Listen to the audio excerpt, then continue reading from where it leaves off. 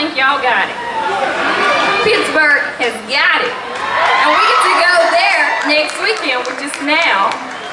So, I just love it. And I've been here several times and just performed throughout the city and gone to the museums. And now I've expanded and went to Farm Aid and performed there last year. It was so fun. I mean, Neil Young, Willie Nelson is huge. And what they are doing for food in America. Oh, I don't know about y'all, but I like to eat. And I like it to be clean and healthy.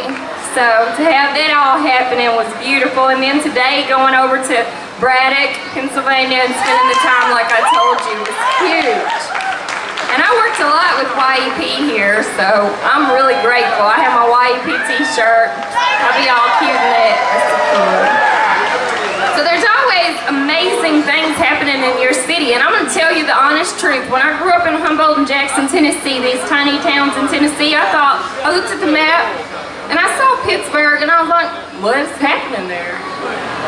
But I never thought that it was going to be the huge, amazing, artistic, and creative, beautiful, inspiring town that I get from it.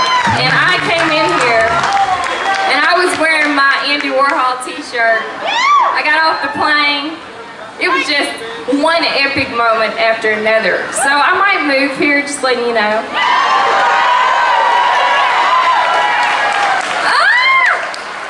So hopefully the neighbors will be able to watch my plants because I'm a huge plant lover. And yeah, wherever I live, maybe it'll be the shady side, I don't know. We'll see.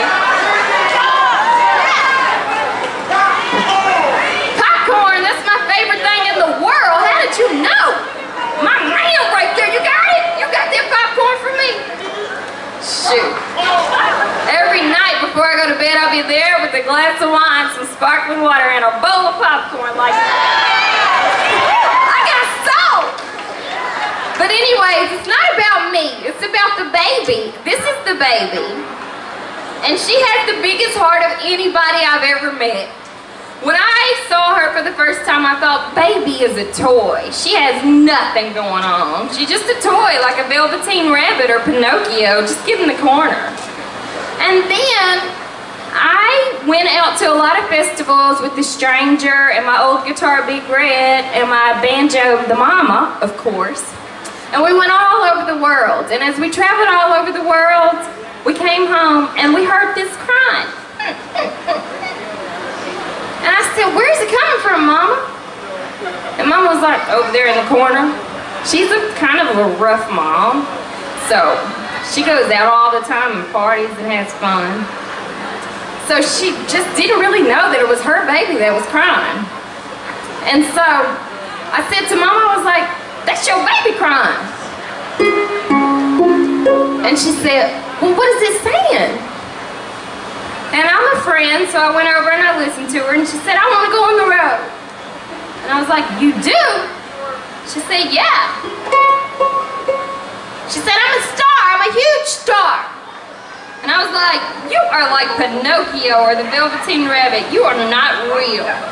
And she said, I'm as real as Big Red, I'm as real as The Stranger, and I'm as real as Mama.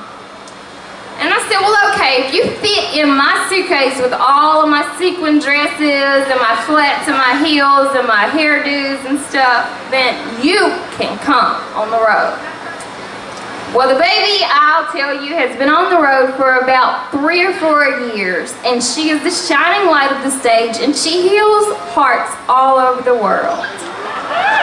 And so she cried one last time. And that was when I took her on the road and I put her in the hotel room and we went out to do a show and I left her in the hotel. And this was in Europe. And she said, when we got home, I said, what's wrong now? We brought you on the road. She was like,